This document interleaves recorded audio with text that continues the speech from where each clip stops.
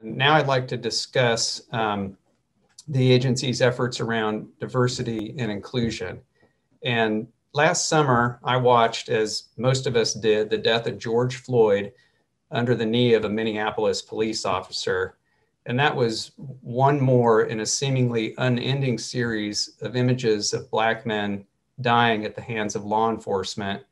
And I watched that with some pain and really sadness at another child losing her father, and at the injustice of it, which is increasingly viewed as a persistent injustice that's tangled with the persistent issue of racism in our nation. And I watched, again, as many of us did, the protests that erupted across the country in the wake of Mr. Floyd's death, mainly peaceful, but also spilling into considerable lawlessness. And I wondered, how can this be a half century from the civil rights movement? I wondered, how do we get past this?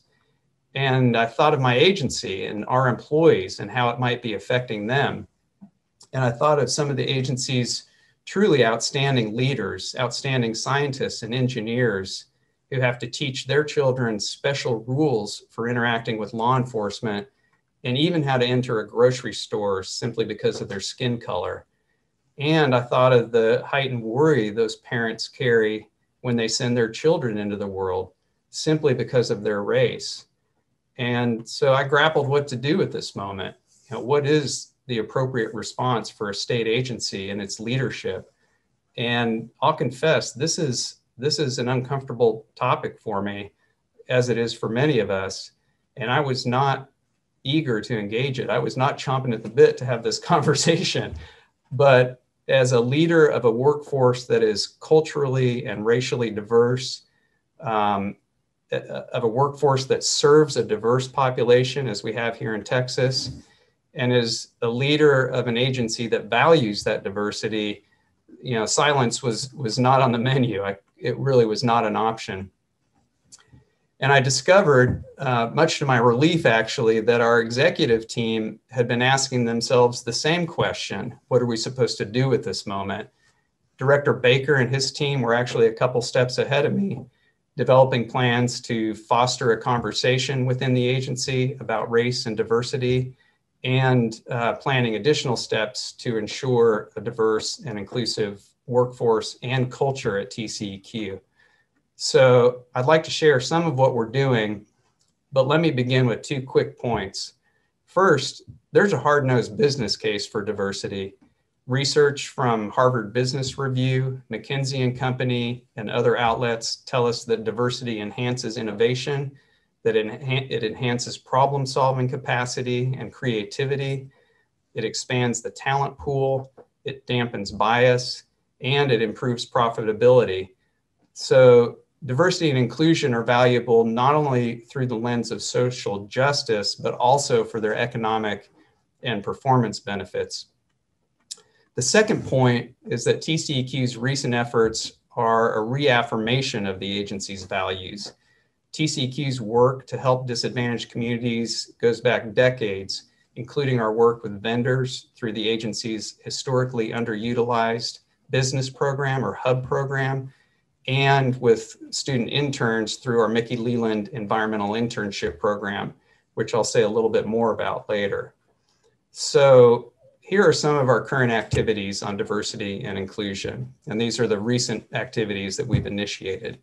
We are gathering and analyzing and monitoring diversity data across the agency.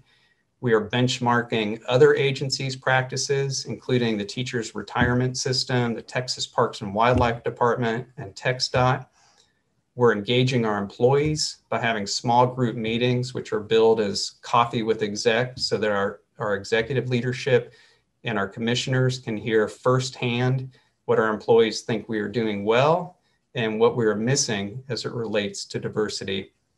And we've now had several of these meetings, and they've actually been a great way to generate ideas about moving the agency forward.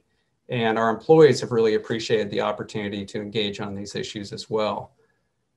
We're also rolling out a diversity mentoring program. We are intensifying our recruiting efforts with minority professional organizations. as well as at historically Black colleges and universities.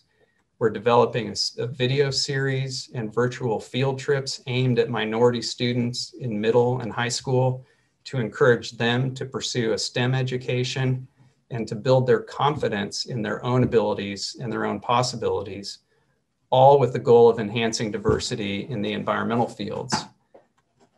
When hiring, we now post our leadership positions to attract a wider pool of candidates, and we're giving even greater attention to our hub program and the Mickey Leland Environmental Internship Program so that those programs perform even better.